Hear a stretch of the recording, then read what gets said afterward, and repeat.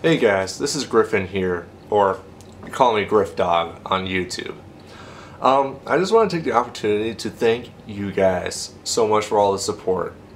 I just wanted to thank you personally because of all the support that you have given to my channel. It has absolutely skyrocketed, and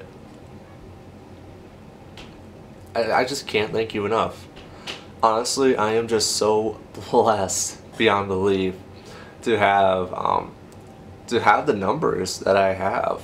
Like, honestly, if you want to look back, like August of 2014, when this whole channel got rebooted, I was not expecting it to be where it is today.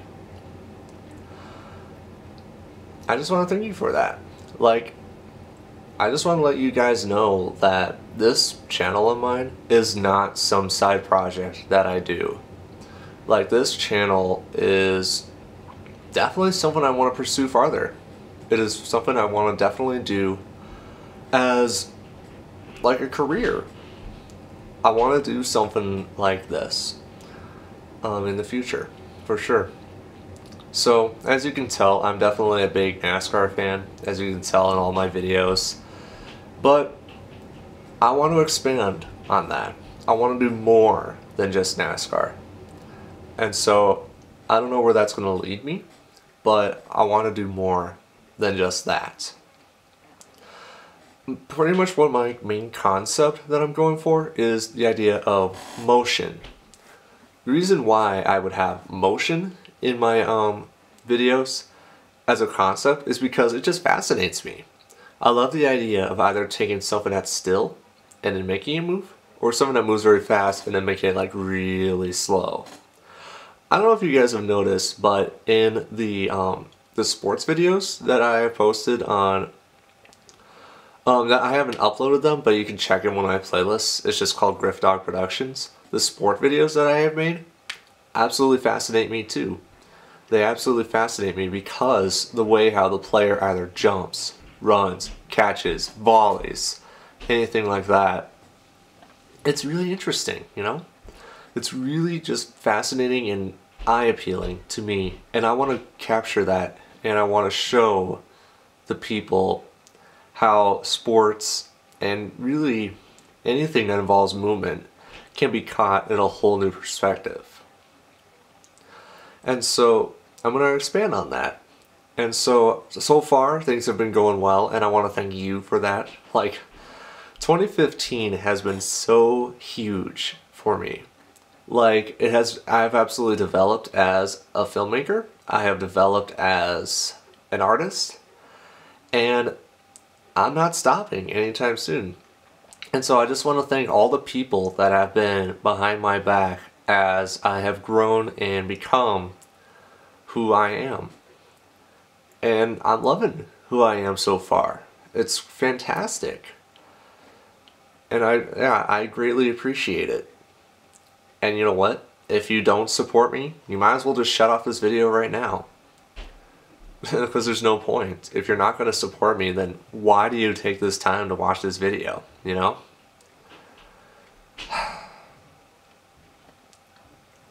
No, it means a lot. It means a lot for sure.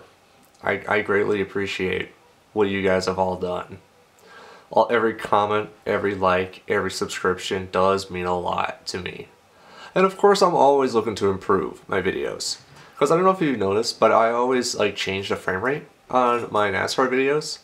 Sometimes they're 29 frames, sometimes lately if it's been 24, like in films. And before I've done 60 frames as well.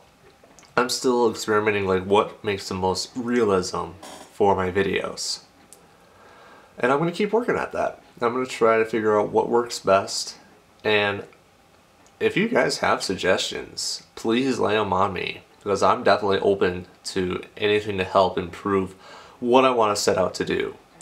And so the other thing too, a lot of people have been suggesting about different what if videos.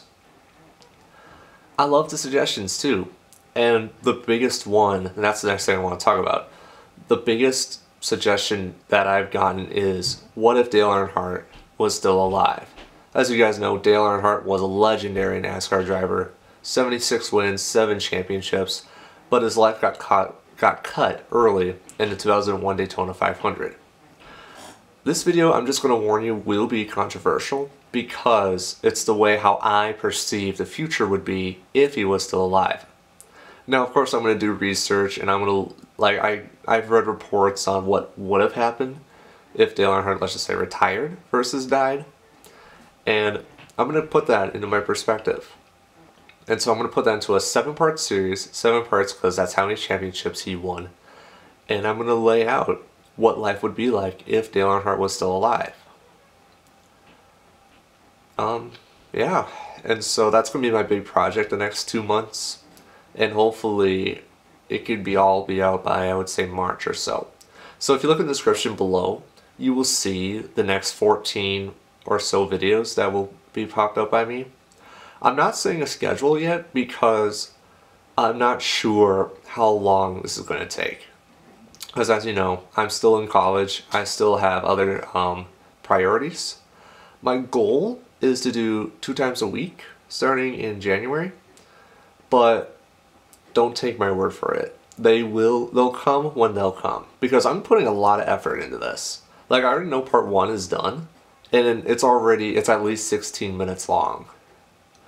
So, we'll just see how it goes. So, yeah, I definitely plan to expand. And, again, I just want to thank you guys. Everyone. Everyone on YouTube, everyone at school. Everyone that pretty much I know. Like, that has come to support me. Like, thank you guys. It means so much. Yeah, that's really all I have. 2016 is going to be a really big year, that's for sure. Thanks guys, and be sure to look out for more videos.